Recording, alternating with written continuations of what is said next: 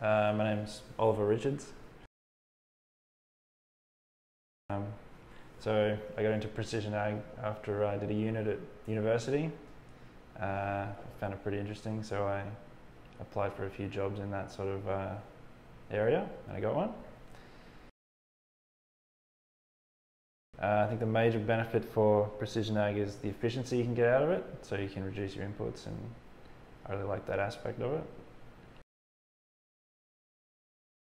So in the future, in 20 years or so, I'd like to see more of a focus on sustainability, the benefits you get with using precision ag in that sort of area, because I think if you could merge the two, you'd get a lot more people on board, so I'd like to see that.